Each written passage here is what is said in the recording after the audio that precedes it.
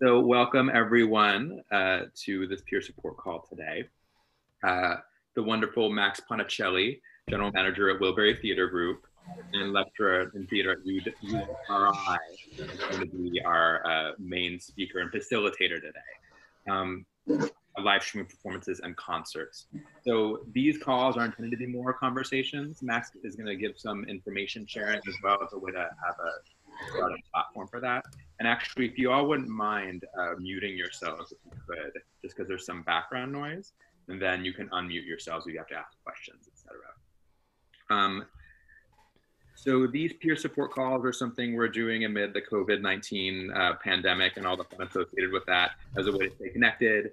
From the first ones we did in our first week, there was a desire to have some that were more topic focused, particularly on topics related to having to negotiate various challenges in the environment we're in now. We're going to keep on doing these about 2 to 3 times a week, it looks like, and I'll schedule them based on what people are interested in, probably around Thursday or so today for the upcoming week. If you're interested in facilitating a conversation on a call, please let me know. You can let me know in a survey that you'll receive that you'll respond to. If you're interested in seeing calls on certain topics, you can also kind of let me know that in that survey as well.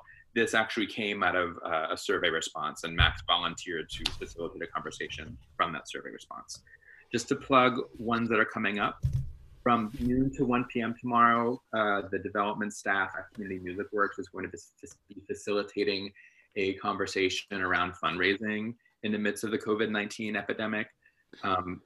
They're also doing it in wonderful partnership with AS220 and Trinity Rep as well. They're all kind of contributing ideas to the conversations. And I can imagine that this will be multiple kind of conversations that'll happen through Zoom over time about how one fundraises in this moment in different aspects, individual donors, corporations, foundations, etc. Next Wednesday from 10 to 11 a.m., there's going to be more of an open-ended call that'll be education and arts and education programming focused. Maggie Anderson, our director of education, will be there, and she's going to answer questions people might have and provide whatever hot intel she has from Rhode and from national partners, because everyone, obviously, as you all know, is trying to figure out hour to hour, moment to moment what's happening. I think that is it. Max is going to go over the format with you all. So, Max, go ahead and take it away. All right. Thank you, Todd. And hi, everyone. Good morning. I hope everyone's doing all right in this weird time that we find ourselves in. So, yeah, a little bit about the format today. I have a couple pages of notes that I'm just going to go through. Forgive me, like Todd mentioned, I'm a lecturer in the URI theater department. So I do have my lecture planned. I'm going to try not to take up a lot of your time with that. Just get through the notes, get through the stuff I have to get to. A lot of this might be repeat information for some of you. I know there are some people probably on this call who are not as familiar with technology and the terms that are flying around in the streaming world. So if some of this stuff is a repeat for you, just bear with me. And who knows, maybe you'll learn what an acronym stands for or something. But we're just going to go over the basic terms and kind of the general gist of what streaming is and how it works and the processes behind it. So, yeah, like Todd mentioned, I'm the general manager at Wilbury Theater Group, and how this whole streaming thing came about.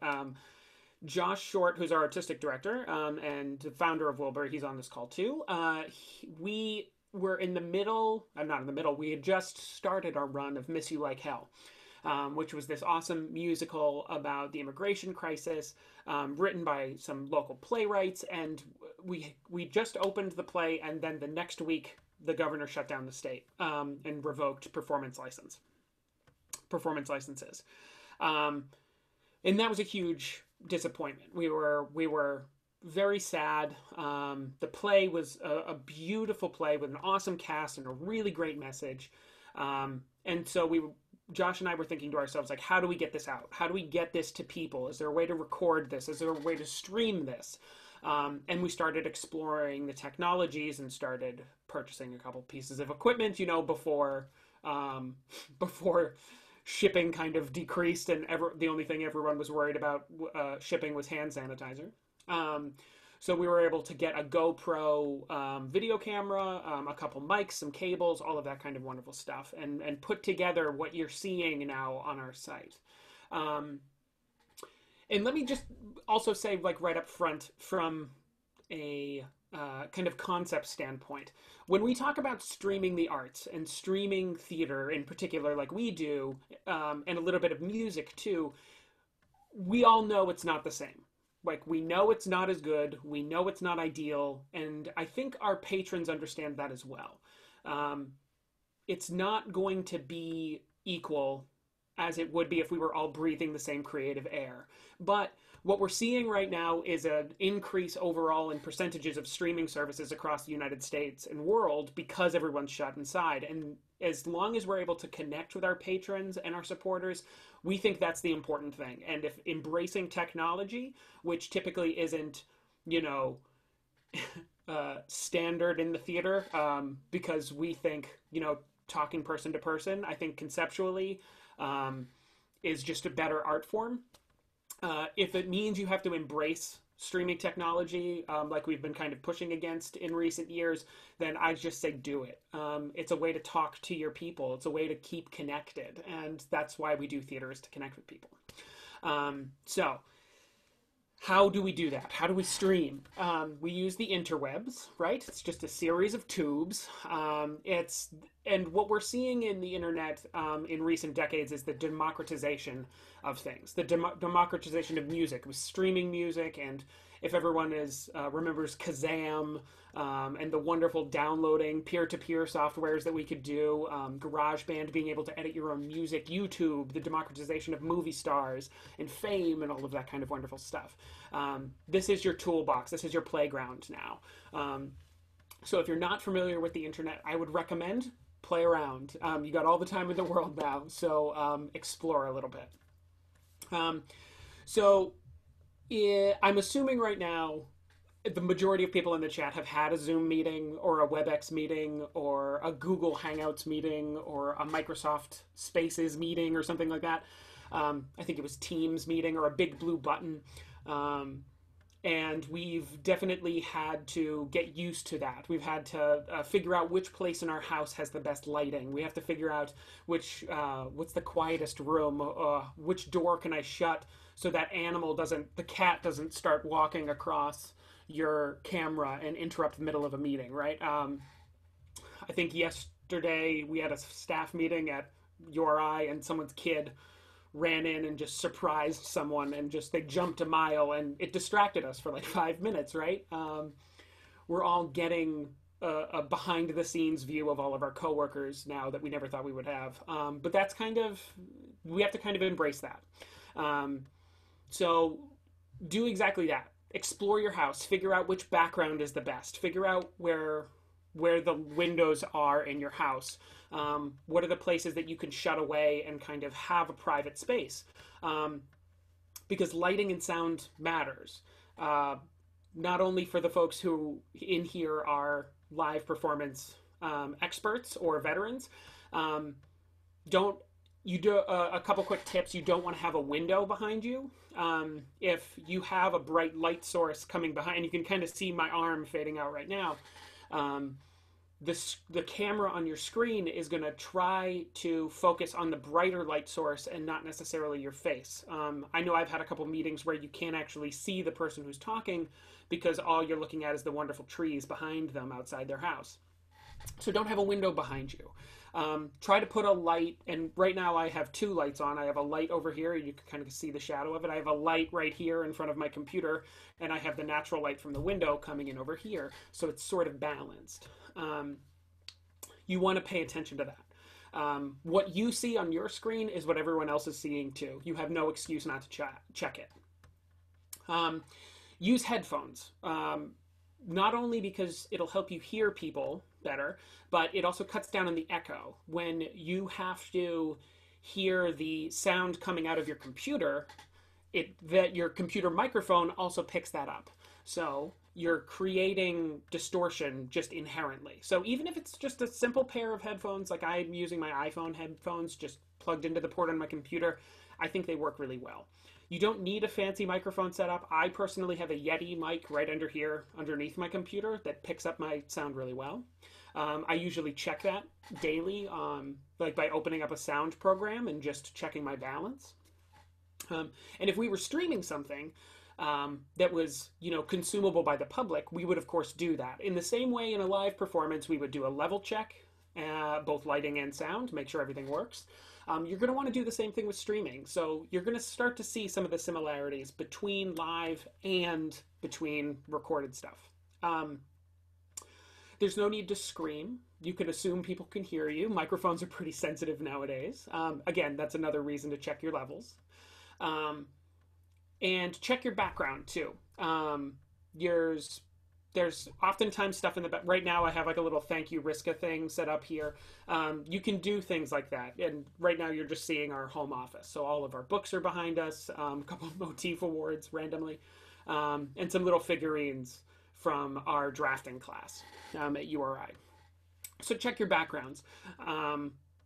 There's also the ability in Zoom. Right now we're using Zoom, right? There's the ability to use fun backgrounds. So I would say use these with a certain discretion, right? It is fun to throw up a virtual background like this and have everyone get a good chuckle at first, but these things start to get tired really quickly. I also try to find blank backgrounds. I used this one the other night, just a blank black background for our streaming performance of Darcy Denigan's play Chernobyl Babies. And this was a great way to kind of conceal anything behind me. Right now you can sort of see my hands are getting distorted, but still it's clean and you can't argue with that. And then of course too, if you want to be in a nice grassy setting or an outer space, you can also do that too. If you're a teacher like me, your students are going to want to do this a lot. There's not much you can do about it other than like forcibly muting their video. But that has to do with like security stuff. And as our friend Daniel from Bring Your Own Improv mentioned before our meeting started, we'll talk a little bit about those features a little later in here. So explore the program. That's kind of gets to what I'm talking about. You have the ability to use Zoom on your own. You don't need to be a part of a meeting. You can just start your own meeting and explore the different features. See what things do. We all have a lot of free time in our hands, so explore these things. For us at URI, we're in week 2 of online teaching, so everyone's kind of expected to know every feature of it. Even if we don't, even if we're not familiar with it, we're kind of expected, especially by the youth that we're teaching, that we should know what we're doing at this point.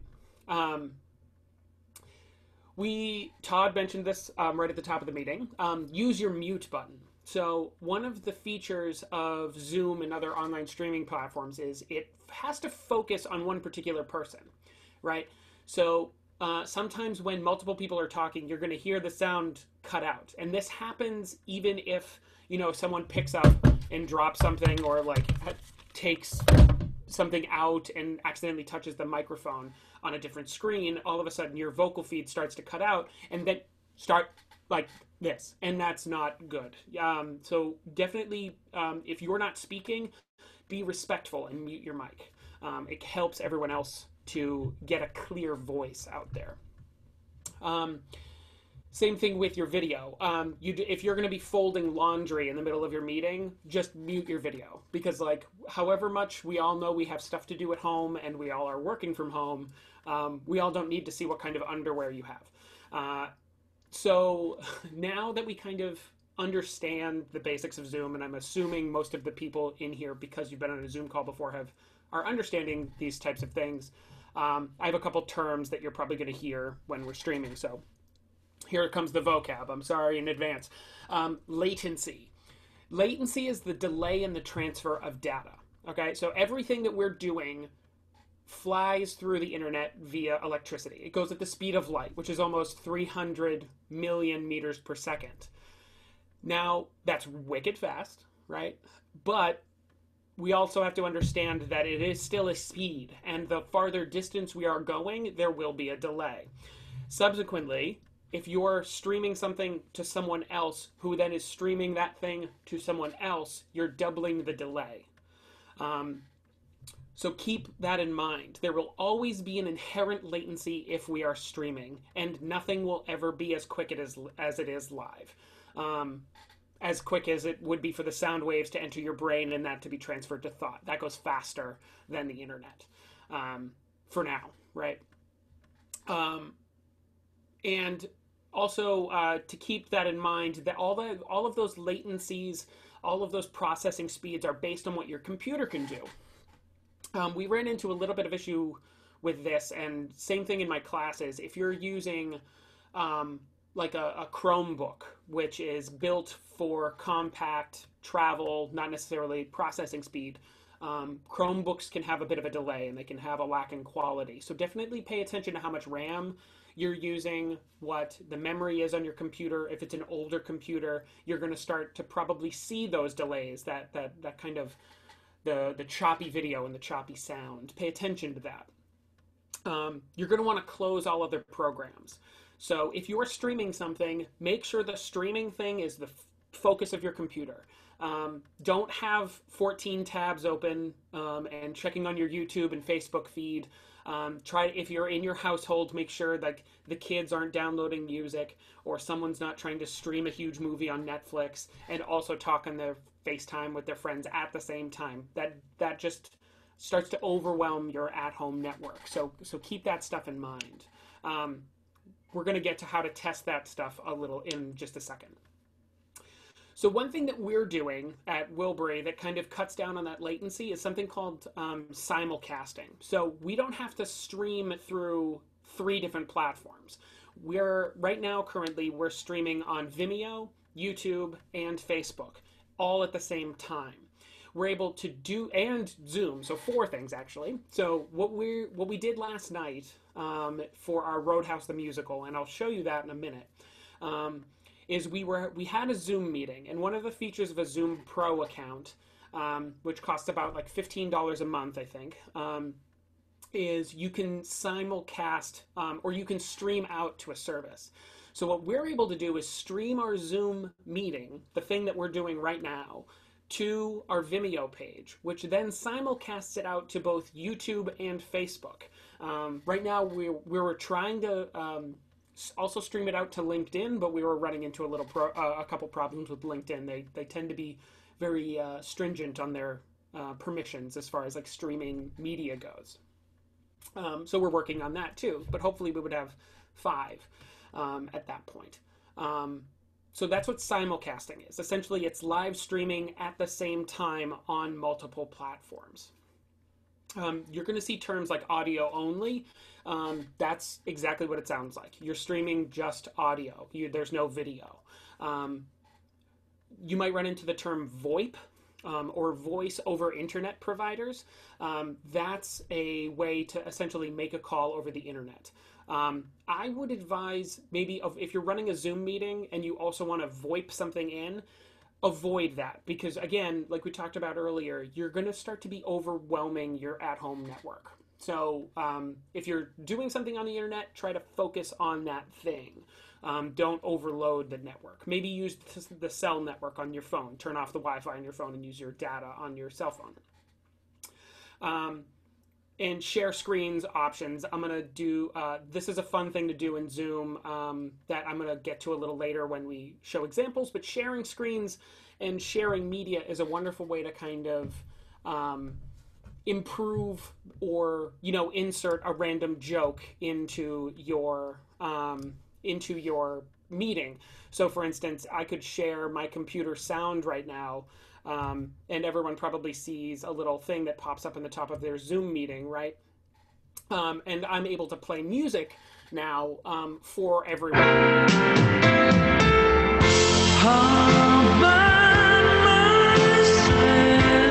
Which is a very appropriate song right now for the times we live in. I also have a couple other queued up. You can't touch this. And of course,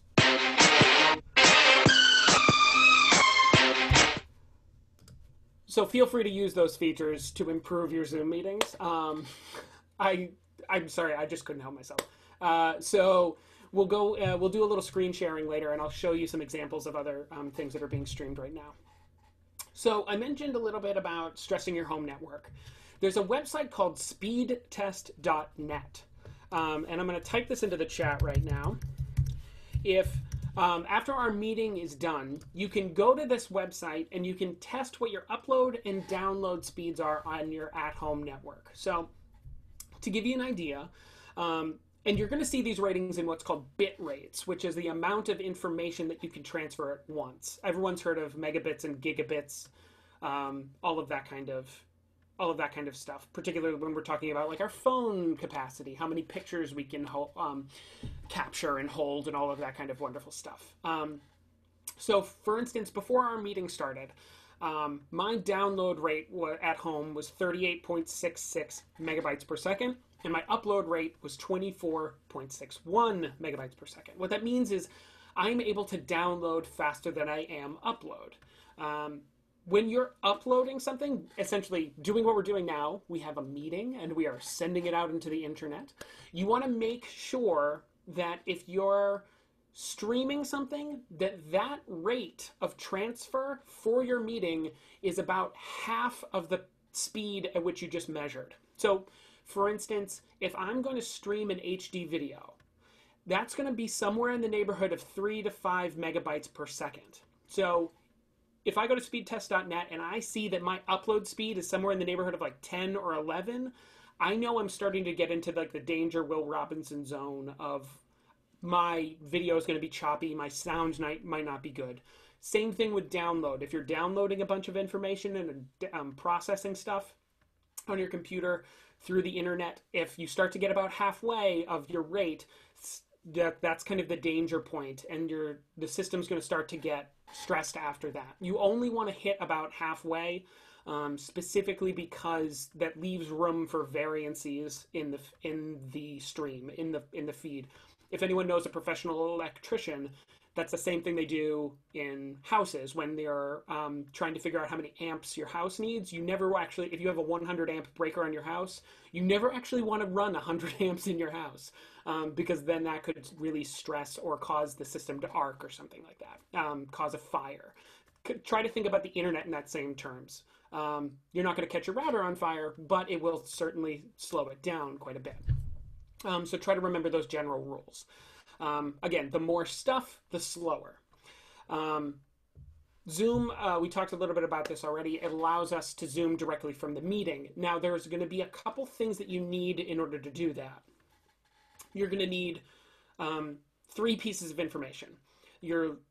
So if you're streaming on Vimeo or YouTube or Facebook, you're going to find these 3 links. One is called the live stream link. This is the website that you use to look at the stream. They usually look like regular websites, https / vimeo.com/thing.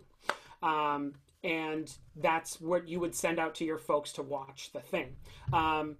Meg, I see your question. I will get to that in just a second. Your RTMP, which is the real-time messaging protocol. This is another, it sort of looks like a website, sort of looks like a URL, except it usually starts with RTMP : // RTMP something cloud, blah, blah, blah. What this is the address of the server that you're going to in the cloud that is kind of streaming out the thing. Think of it like an address away from you. It's a server, in other words. And then the stream key, which is the alphanumeric password. This is the key, this password you want to protect. If you give out this password, anyone can stream to your service. Anyone can stream to that particular live feed. So keep that private. That's very, very, very important. So Meg, is there a way to measure the bitrate of the streaming that you are doing? So the way I measured the 3 to 5 was by going to YouTube and essentially streaming essentially viewing at the. There's a way to, if you right click a YouTube video, it brings up something. I believe it says like for the nerds, and you can view exactly what the speed of that video is and how much processing speed it's taking up. Now that doesn't help you doing it out, but from a general sense, an HD video streaming out. So like right now, this is probably like a 5, because I also have this is streaming in HD, and there's also something in Zoom called touch up, so to make my face look less splotchy. So I'm probably streaming out at about 5 megabytes per second. That's kind of a general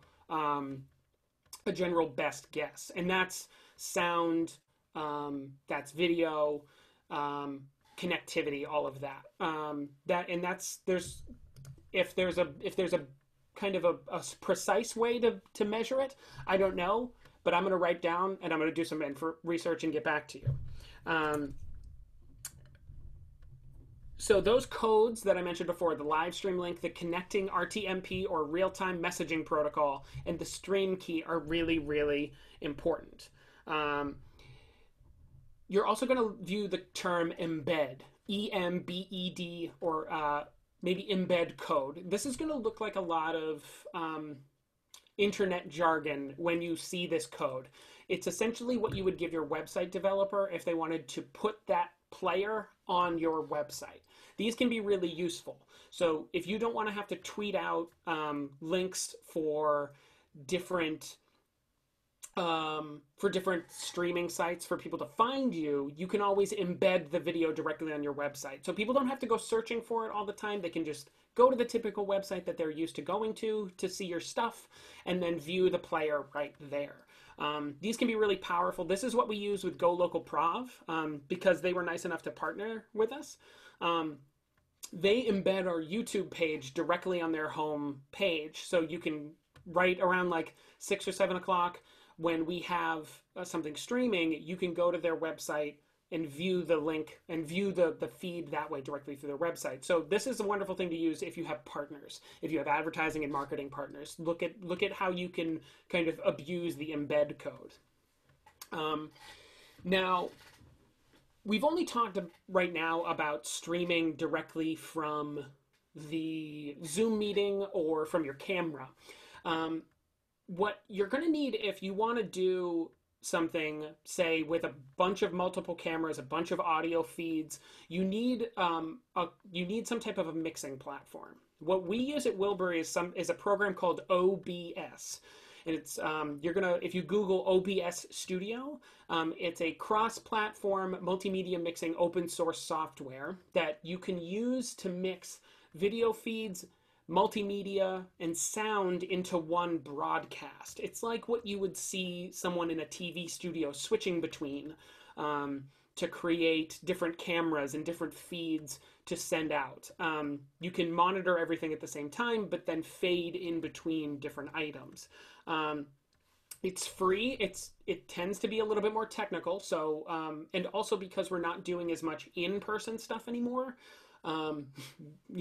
for safety reasons, we are kind of not using that as much. But if everyone went to Wilbury's YouTube or Facebook page, we did a performance with Christopher Johnson, our first streaming performance, the one we kind of initiated this whole thing with. And we used that program to film him in our space. This was before all of the limits on person-to-person contact came out. And we were streaming in multiple microphones to get a better sound quality. So we had lavalier mics that were fed into a mixer and then fed into the computer. And then we used OBS to take that and mix it with the video feed. So it sounded better than the actual camera on the video or through the computer. That was one of the ways we did that. We were also able to create like posters to kind of fade between at the beginning and end of the program. So I would look into OBS. It's free to use. It doesn't cost anything. It is a little bit more technical. So if, again, streaming and computers and technology doesn't tend to be your strong suit, but you still want to kind of play around with this is an excellent tool to use to bring multiple options together. Oh, and before we get too far, we also talked a little bit about, before our meeting started, about what's called Zoom bombing.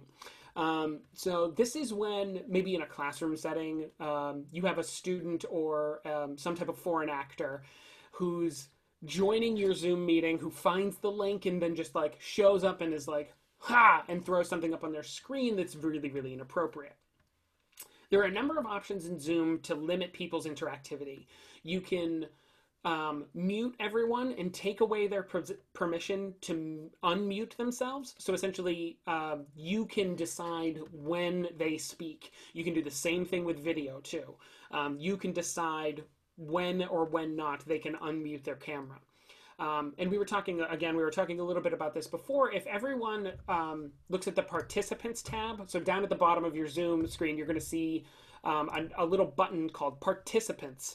If you click that, you can look through the list of everyone who's in this meeting right now. So Suzanne, Sarah, Ricardo, Nick, etc. Meg, hey Meg. And there's also a button underneath that participants window that says raise hand, and if everyone clicks that, what you're going to see is a little blue button or a little blue hand pop up next to your name, and Todd essentially can call on you and say, hey, I see you have a question. So instead of people going like this and being like, hey, excuse me, I have a question, they can digitally raise their hand too, and then once your question is answered, you can lower the hand or Todd can lower it for you. It's a nice way in a gigantic classroom setting to kind of control the crowd. And I know Daniel at Bring Your Own Improv was also talking about audience involvement too. This is a great way to kind of control who volunteers for what and whether or not you think it might be a good idea that they actually get involved. So sharing permissions, same thing. I'm going to share my screen in a second and show you some of the examples that I've been working with. Same thing with host permission. You can also give someone the permission to be a co-host with you, or host a meeting in your absence. These are really powerful tools that you can use to kind of incorporate other people into leading these meetings. So right now, what I'm going to do is share my screen. I'm also going to share my computer sound. So what you are going to see now is my screen. And I have a bunch of notes over here that everyone sees, and you just saw you now see a little picture of our wonderful friend Andy Russ, because this is our website. So this is what we've been doing at Wilbury to let people know what's going on. Just like we would a normal season, we have a calendar of events and links directly to our Facebook and YouTube pages right here. So this Friday, we have one coming up with Andy Russ. And so right now, actually, we have people with the ability to annotate your screens, right? So again, this is one of the permission things that we could do. So we have something else coming up on Sunday, which is Luna Loba by Shea Rivera, wonderful local artist, and then acting classes, and then we also have past things that we've done too. We mentioned Chernobyl babies earlier, all of that kind of wonderful stuff. So this is where we're able to let our audience know what's going on. On our YouTube page, this was the view last night when we started the Roadhouse musical. So I'm going to play this for you right now, and you're going to hear me go, do a funny little noise right at the beginning. Here we go. Yeah. Okay. So if anyone remembers the Democratic, so Shannon's stripping my alto saxophone. Is that what's going on here? And this is what our Zoom meeting looked like. It was a little bit chaotic, but as we went on, more people dropped out. We had a little bit to do in the beginning. And what we were able to do is when someone mutes their video in Zoom, the live feed cuts out on them. So right now, even though we had more than 6 people or 6 screens in our shared performance. In a barns. I woke up in a barn this morning because I got so drunk last night.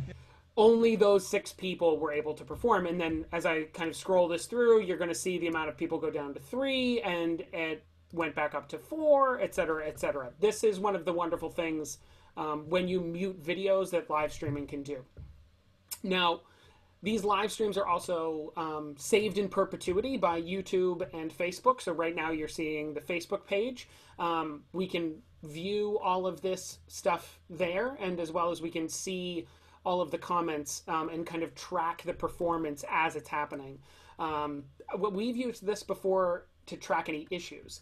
So if there were if someone wasn't getting a clear feed or someone was muted or something like that, generally people are kind enough to say so in the comments and say so in a calm and respectful manner. So a couple of other examples that are going on right now. Trinity Rep is doing some of this too. You're seeing a lot of rebroadcasting of previous stuff and kind of blog posts too. So Trinity Rep is doing a little bit about this. I know the GAM the other day did a wonderful example, a wonderful lesson with Tony Estrella. If anyone's ever taken a Shakespeare class with Tony, you'll know how awesome it is. If anyone hasn't, I would highly recommend it. Wonderful, wonderful time. And AS220 the other day live streamed something out from the third floor. They had some musicians playing. I think it was on their Instagram page in case you want to see it. Some other things that are going around the country and around the world. The Public Theater is doing a lot of streaming performances, a lot of rebroadcasts. Same thing with the National Theatre over in the UK. We have one man, two governors, and these you can watch directly on YouTube. And as you can see, 7 p.m. UK time, just the normal time you would see a normal show. The Globe is doing similar things throughout the month. We have a lot of Shakespeare's, which gets to points about rights and performance, the ability to actually perform anything, as well as this wonderful theater, and I'm going to butcher the name, I'm sorry, I don't speak German, but the Schaubühne in Germany. It was ranked as like one of the coolest theaters in the world, apparently, and they're doing a lot of wonderful things as well. And this is an example from the Goodman Theater of one of their previous performances that they're showing, so I'm going to play this right now.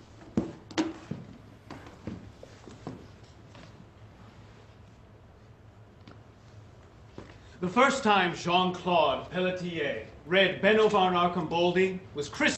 And so as you can see, this is a pre-recorded version of a show.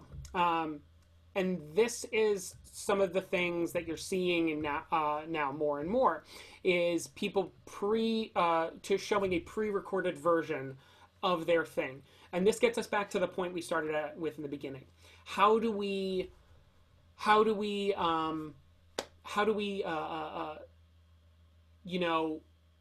tell what's better, what's not? I think we have to remember getting our stuff to our people is the most important thing. So whether it's a live performance of a new musical based on a movie that has figure puppets and naughty lyrics and live music and all of that kind of wonderful stuff, great.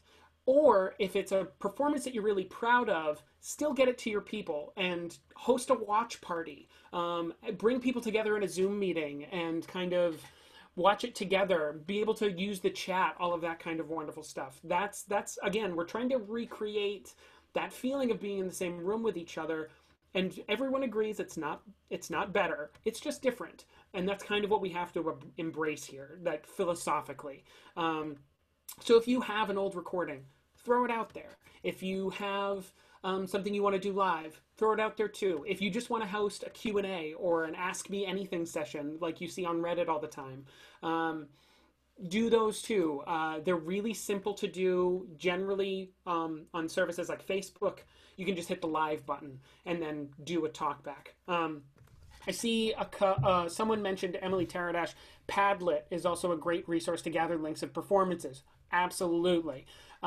Micah, you had a question. I think when people are logging into Zoom as audience members, are they viewing a pinned video? It seems like the archive on YouTube has gallery view with all the audience. How are you thinking about privacy issues in the archiving of the work? E.g., having people in their homes who may not have consented to being recorded. Great question. Okay.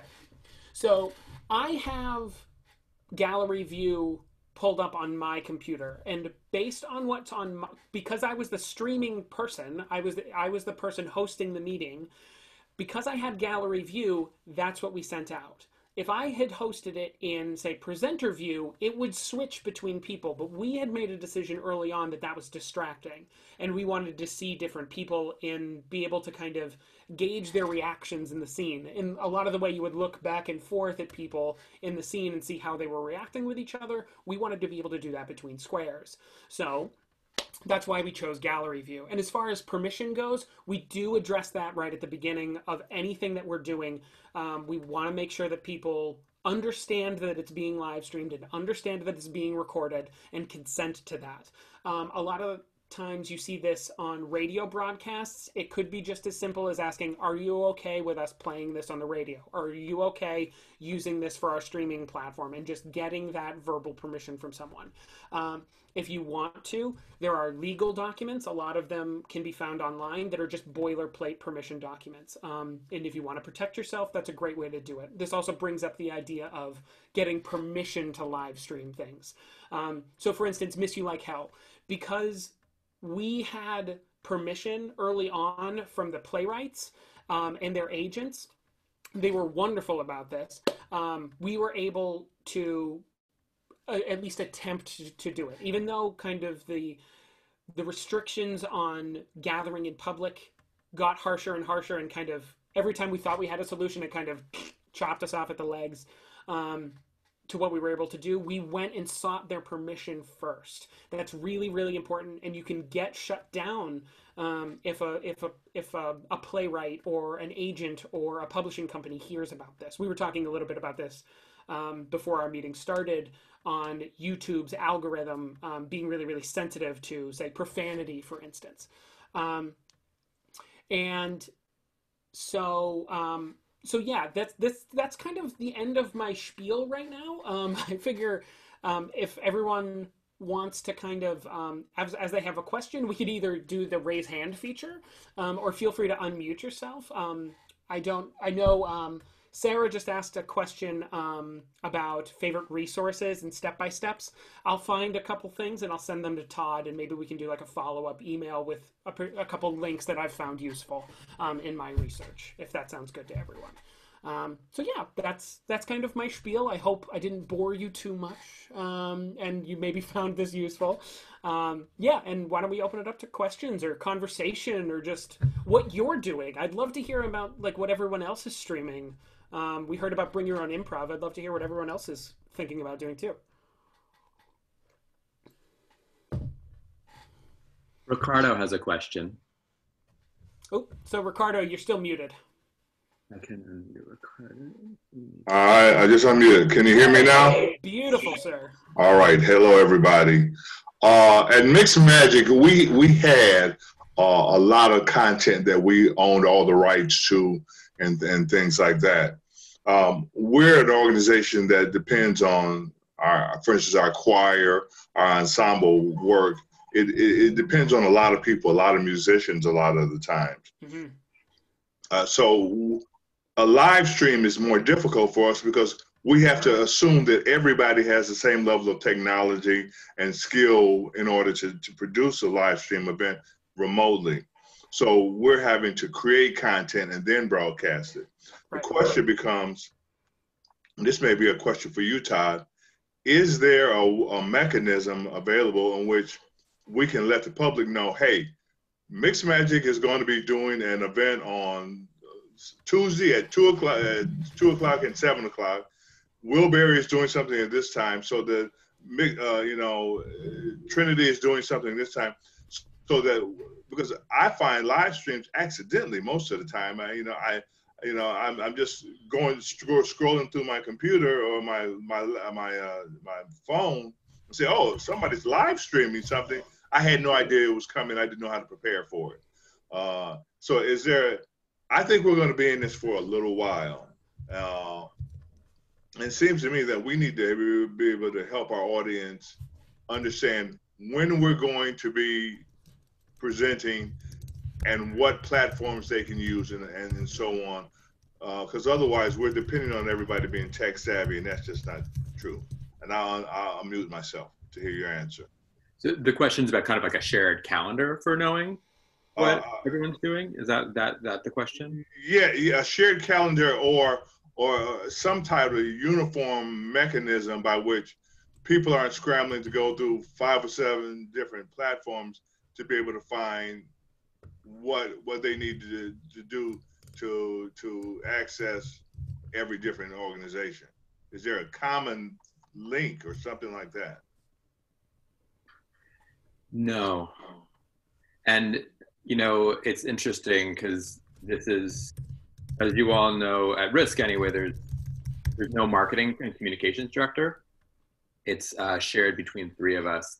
And this is something that came up on conversation even this morning, is that level of amplification and how we can facilitate that.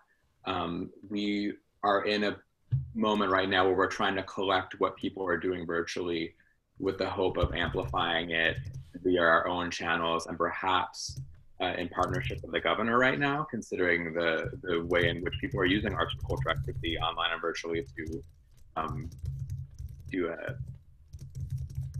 negotiate this time. But right now we're struggling with capacity and our ability to do that. And I know Ricardo also mentioned something that's really, really important. When you have a chorus or a whole group of musicians, what I would say to do, again, don't try to break the rules as far as what is, as far as how you get by all that latency and the delay and which audio feed is prioritized. Mixed Magic is doing it the right way. You have different people bringing together different recordings, and then someone is making like a master mix of it. I think a lot of people have seen these on YouTube or on our Facebook or Instagram feeds about like Broadway stars singing a song together, and it kind of imitates what's happening right now in our Zoom page. But let me assure you, that's edited together. That's not live. That's someone has done the editing for it. And so if you do it right, if you kind of are able to incorporate it in a way that imitates Zoom, do that. Because for the most part, the audience isn't going to be able to tell. And frankly, they're just happy to hear your stuff. They just want to know that you're still there and you're still like working hard and you're still like communicating with each other. Again, it's that philosophy where it's not going to be the same, but just talk to your people, get your stuff out there. Meg and Emily both had questions, but Meg's question was, anyone an expert in Facebook live streaming? I'm curious about cross-posting between pages versus sharing a live stream, thinking about what is the best way to generate the largest reach. Right. So I think with Facebook in particular, you're going to have that one page that hosts the live stream. That's probably the simplest thing. And then have as many people share that as possible. So you can share that live. And we do this all the time. We stream on Facebook. Again, and it's simulcast. So we're actually not streaming from Facebook. It's something coming into Facebook. And then what we do is have our people share it. And again, essentially retweet it back out. And say, hey, check out this live stream. And if I share it on my personal page, people can still click the video and watch it. And even though they got to it via my page. So you have the one page that hosts it and then just have a team of people once that live stream starts ready to hit share. Essentially, you're creating a little digital army on your behalf. There's a question about boarding schools in China. Great question. Just a little bit. I just posted how you spell it in the chat. But there's a platform called Youku in China that's owned by Alibaba. Alibaba. I don't know if anyone's ever bought something online through Alibaba before, but they're kind of like an Amazon counterpart. They're huge. They're government owned. Which gets to the problem. If you're streaming something in China, you're immediately going to hit the government firewall. Nothing's allowed to their citizens without going through the government first. So if you say anything that might set off that firewall, you're not getting through. There may be services over there if they have, say, an American-based cell phone service. Or cell phone provider, that may be a way to get around it. But for the most part, small nonprofits and schools in Rhode Island, in the United States, are probably not going to get into China if you're not really, really careful.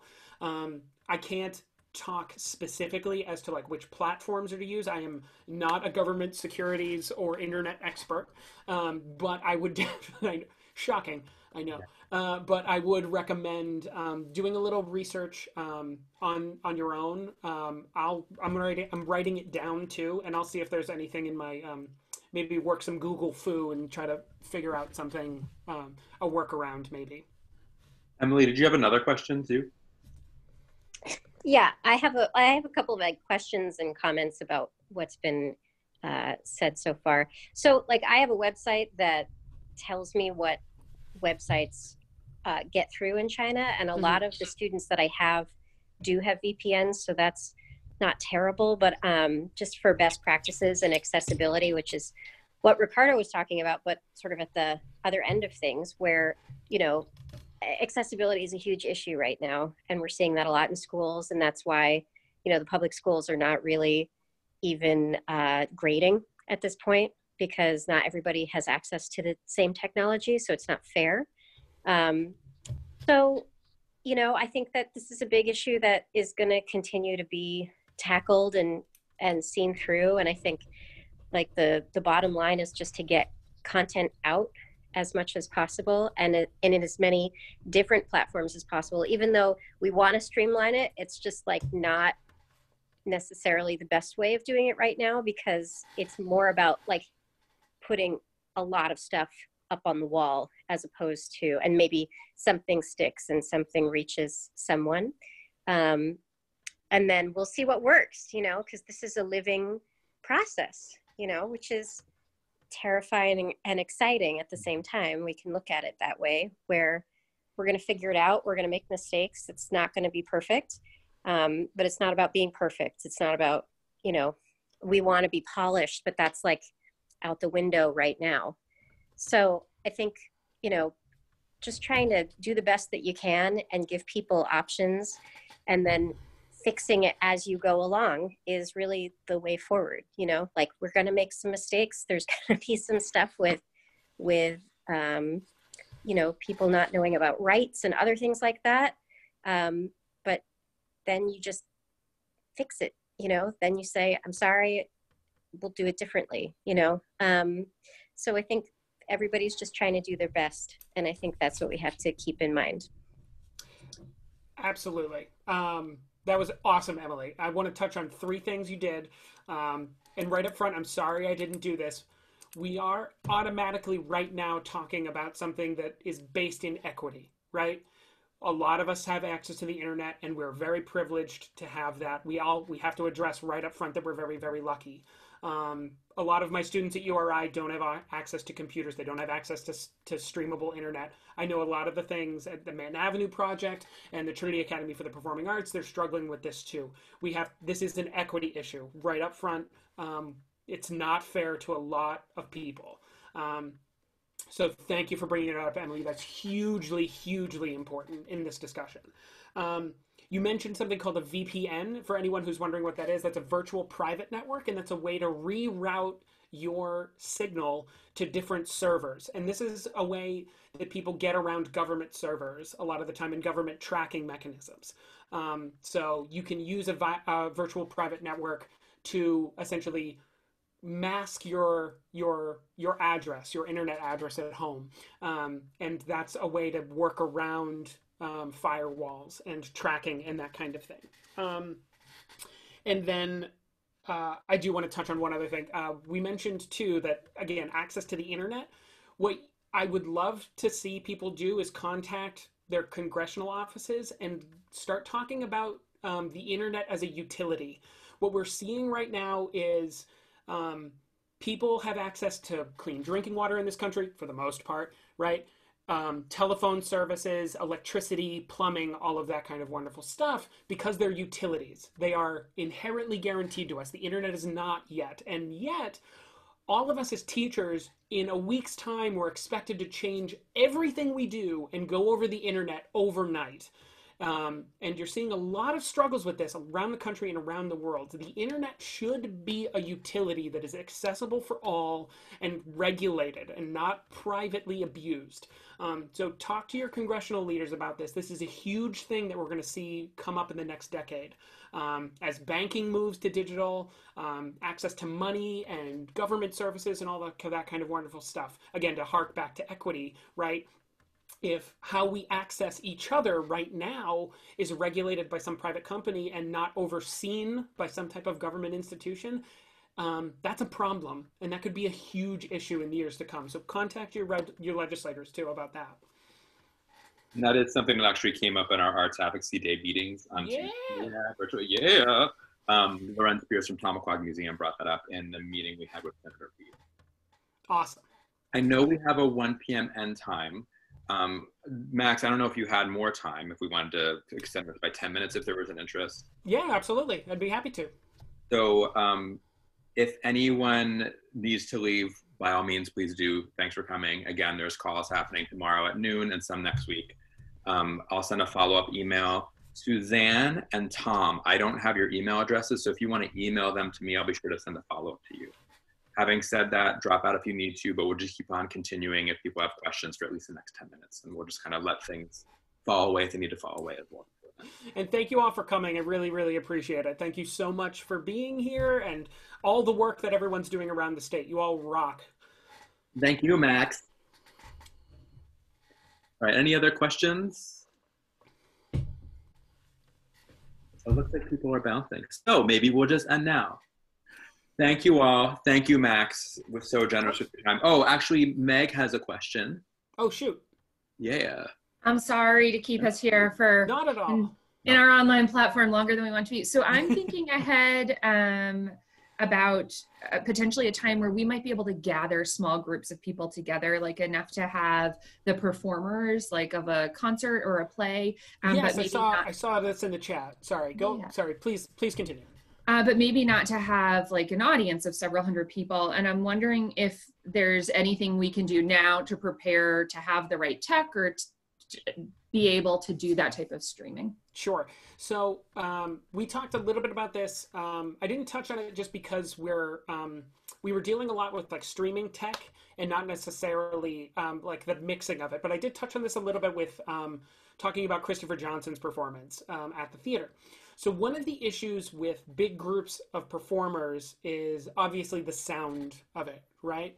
When you have like a handful of people, you can mic them up and you can mix it so the balance is really great. But when you have like when you start getting into like dozens of people, you need to be careful about miking and you need to be careful about sound, making sure that there's not a lot of echo and there's not a lot of crazy stuff going on in the background. So mixing audio becomes really, really important. If you have someone like that at your disposal on staff or someone you could hire, definitely look into that.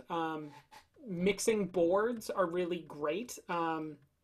There's devices. I have one. It's called a Firewire box, and essentially what it allows me to do is we have a mixing board at the theater that we bring our microphones into. We mix it there. Then the output, instead of going to speakers, it then goes into the computer. It goes into that box, which then translates the information digitally, which we then mix with that software that I mentioned before, OBS. So we take the sound from the mic, mix it, the output goes to this box, which then translates it into something that the computer can read, and then we mix it with the video feed, which is coming through a different port in the computer, usually like a Firewire port or a mini display or Thunderbolt port, for instance.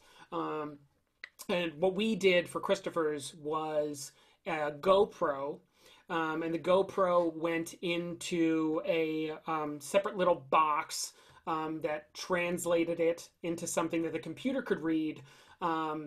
Let me double check. I want to make sure that I'm going to give you the right name of that item. Sorry, this is boring watching me scroll through my applications. Okay, it was called a Blackmagic device, a Blackmagic Media Express device, and it was essentially a little box that took the video feed and kind of mixed it so it could be live streamed. There's a little bit of software that we had to mess around with on my computer, but that's how we took it from the live feed into something that we could stream out. And we took the mixed, balanced audio, synced it up with the video, and then sent it out to people. That would probably be how you do something like a choral concert or a play in the months to come, as the restrictions on person-to-person interaction get lifted, that kind of stuff. Does that sort of answer your question?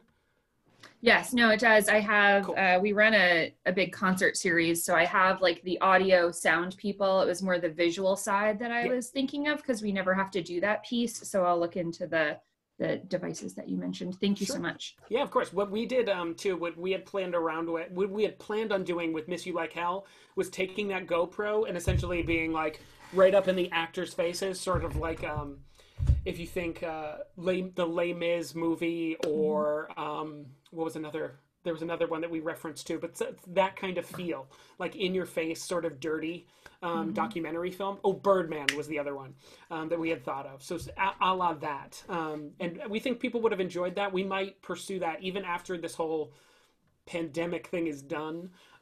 We might pursue that as a way to kind of record our stuff, just in case we get into a situation like this, that the recording isn't bland. It's sort of exciting and new and kind of different than the other stuff and it feels more like you're in person. Mm-hmm. Thank you so much. Sure. Anybody else? Move your head like this. Oh, Daniel has a question. Yeah, nice hand raise. So a quick question following up on Ricardo's point. Yeah. I think what he's looking for is kind of like an events listing of upcoming things going on, and something that the local groups could post at and put on. And I think maybe something low tech as much as just a page that every day they delete the events that have already passed, that you just kind of drop them in. I don't know if that's within your bandwidth, because I don't know all the things you were trying to accomplish at this time. But Ricardo, is that pretty much what you were thinking about? Is that kind of, Todd, what we were thinking? Or can you hear me? Yeah, you're good. I guess my concern is, as I said, I find things accidentally. I'm not able to keep up with as many things, and I wish there was some type of platform or calendar, and also a mechanism that, because a lot of our constituency, which has come up, several people have mentioned it, is a question of access. Not everybody has high-tech access, but that doesn't mean that those people should be left out of the mix, because they're already behind the 8 ball. They're going to be further behind the 8 ball. I mean, particularly, students at inner city high schools and so on like that, older people. It seems to me we need to find a way to allow the maximum number of people access to what we're doing with information, and as simple a technology as possible to say you can go to your phone and access it there. You can go to your, if you got an older computer, you can still access things, because I mean, Max, you've done an incredible job here. Thank you. We're also talking about, I've been a theater artist for 50 years. 90% of what you were talking about, I mean, and that's the case for a lot of people. My son Jonathan and my granddaughter are far ahead of me in terms of this. How do we close that gap? That's all I'm really interested in. And how do we let people know Mixed Magic Theater is doing a rebroadcast of its Colorways hip hop and gospel concert from a year ago, and it's going to be broadcast on this day at this time, and we're going to be doing a serial of a musical that it's going to take 10 weeks to get through the whole thing, and it's like Game of Thrones. We're going to give you. It is like, I mean, I love that. I think we just have to start thinking like Game of Thrones and saying we can't do it all at one time, but maybe we can get people involved, with the idea being ultimately you want to see the whole thing on stage, sitting in an audience. You know, Hamilton, I saw scenes from Hamilton at the White House a year before it opened. Yeah. Got me invested. I knew my shot before I knew what Hamilton was about. So I'll mute myself and hear any comments. Great points. Yeah, I think it's definitely, a couple things popped into my head as far as like ideas and stuff like that, and Todd and I can chat about that later. But like, yeah, simple calendar pages and Tumblr posts and things that people, or like an Instagram page that's dedicated to like everything. That might be something we should look into. Mm-hmm. Yeah, and Ricardo, with the latter half of what you said, you know, I'll be sharing this recording with Randy for certain and just kind of bring that into the conversation. But what I can say, Daniel, is that it is unfortunately a capacity issue. And the conversation that, to get more specific, that I had this morning with my fellow staff members was that I feel what we do at RISCA is limited because there's no marketing communications person. Other state arts agencies do have someone that's their purpose. And I felt like I've been dropping the ball on what I manage because of what's happening right now, right? And our primary responsibility is to our constituents and their needs in this moment. What we do anyway is limited because we tend to communicate on platforms with people that we know. So we have Facebook, we have our state website, which is what it is. But the next level of what you're talking about is something where it's about external communication other than to our primary people, right? Like you all. And it's something that we're having an active conversation about how to address. You know, obviously in this moment, getting a marketing communications person isn't likely, but is it possible that we could partner with someone external to us as a state agency that could do that, et cetera, to help us with that communication? So we're trying to figure that out right now. But I'm also happy to talk with Max and other people about solutions that they might be able to think of that would not necessarily take more RISCA staff time, since that's obviously at a premium in this moment, but could maximize other things that are out there, you know, or other networks or other entities. Thank you for that. I would say, Ricardo, on the point of accessibility, it's one of the reasons BYOI chose to broadcast to YouTube, because Zoom gave us the option. I'm very interested, Max, to learn more about the Vimeo simulcast. Looked like a plan could be up to $75 a month, so I wanted to see, you know, which plan you might be using to do that. But we chose YouTube because you know, students everywhere, they can get that on their phone, much along, you know, the TikTok or Instagram. It's a common app where not as many people are using Facebook. Well, you got to be a member to be part of that, where YouTube, you don't need to be a member of anything. You just pull up on your phone and you're there. But Max, what kind of plan do you need to be able to simulcast to both of those services? I'm just looking at cost. We're an improv show, not a major theater. So like our average tickets are like $5 to $7, and we're doing our shows for free right now because we know that families are really suffering. Right. We do some donations, which is fine, but we just wanted to, A, we wanted to perform because, you know, otherwise you're going to go dry, but B, it was like, hey, 30% or 20% unemployment. We want to, so our shows are free to our audiences. Right. And especially since we got kids involved, you know, volunteering. Yeah, any way to keep this as cheap as possible would be helpful, because this is only $15 a month. I was like, drop in a bucket, but $75 a month, it's like, you're actually reaching my cost limit. Yeah, it was, I think the plan that we have is a premium plan. It is exactly that. Specifically because we knew how much we were going to do. We knew how much streaming we were going to do, and that we could associate the cost. I think one of the things to look into now, and Todd may be able to kind of comment to this a little bit better, but as far as what kind of grants are out there for programs, and what you could essentially associate as like a disaster cost in order to like shift your business online. I don't know if Vimeo is something you could actually get paid for with like a small business grant or something that that RISCA is promoting right now. Todd and Molly might be able to comment on that a little bit better. But this might be something that you could offset essentially from an accounting perspective, I guess. That's interesting, and what you're making me think of too with that comment, Max. We, like we kind of mentioned at the start of the call, things are changing for everyone every few hours.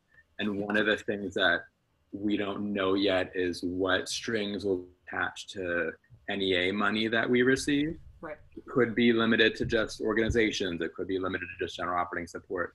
But, to the degree which we have access to funds that have some flexibility to them, it could be to support moves like that, or it could be a shifting in our project grants, depending. So yeah. that you're making me think that when that happens, it might be worthwhile to have conversations of some sort between Molly and I and others with people like you all to be like, hey, like we have flexibility with this money. How best to use that? And again, we might not. But and I'll bring that to Molly in terms of SBA or other things if they might be available for that. Ricardo had a question. A comment. At some point, if we're not careful, we could all become very savvy filmmakers and streaming content makers. And if there's not a unified message or something that says the object of everything we're doing is to get you back in a seat for a living experience, because things go away when they go away for a period of time. Right. Yeah. And we've got to be very clear to our public and to ourselves. We are not trying to create streaming material. We're trying to get people stay in contact with people so they will come back and sit in a seat and experience the live art, the living art. And if we lose sight of that, it'll be a double burden for us to get back to it when we do get a chance to get back to it. 100%. 100%. And I think one of the wonderful things you're seeing too is, I know this is Wilbury's audience base. What we're seeing is like a lot of "we miss you," great job continuing to fight to be there, and all of that kind of stuff. What I hope to see, and this will sort of play out as the year continues, is hopefully we'll see in-person subscriptions start to increase, because people miss that. And next year, as everyone's season starts up again, assuming we're in the clear again, fingers crossed, right? We'll see a huge increase, and we can use this opportunity to launch something in person, and be like, hey, remember this time when we couldn't be in person for like half of a year? Spend a year with us then, and here's your subscription cost, and remember what you're missing. At the same time, I think this also provides opportunities for us to grow as an industry, and in general. It's like, what we do as an industry is we face challenges creatively, and with obstacles and with challenges comes creativity and innovation. And I think that's what we're seeing right now, is that the creative community is fighting this better than some of our standard industries are. I know the theater department at URI is kind of killing it in the online teaching game. And so whereas like some of the other like classic and like STEM departments are not. And so what you're seeing is creatives come out of the woodwork and really a focus on the art. And the art, and I mentioned this the other day in the congressional meeting, it's art and theater and music and all of those industries are economic catalysts normally, where you have theaters pop up, other businesses pop up. When you have a show, other people do other things in the neighborhood. They buy drinks, they buy stuff. And what we're seeing now is the art, instead of being a business catalyst, is kind of like a medicine. It's art is bringing us all and kind of in keeping us sane right now. It's bringing us together in ways that isn't even though it's not getting us out of the house and getting us together, it's acting as like a societal Advil. It's like getting rid of the pain that we're all feeling right now. And if we can use this online platform to bring people together and feel better, then more power to you. That's exactly what we need to do. I'm going to have to cut us short, unfortunately, or not short, because I have another meeting at 1:30. But Gray had one last comment that I thought was great that they messaged. Strikes me that to market yourselves in the future, your streaming might include specific information about your location, because I think people are discovering institutions online that they previously did not frequent. Totally. Thank you for bringing that up, Gray. And that kind of speaks to Ricardo's point, like some type of place there of discovery of what's going on and who people are. Totally. And it's great to have that in mind right now, particularly when we're in Ricardo, because you're right, it could become the new normal in a way that might not be helpful. Max, thank you again for doing this. Much appreciated. Thank you all for being here. Yeah, for hanging in there. I do have to run, Max, so I'll check in with you later. I'll email you or something. Sounds good, sir. Bye, everyone. Take care, y'all. Thanks for coming. Thank you.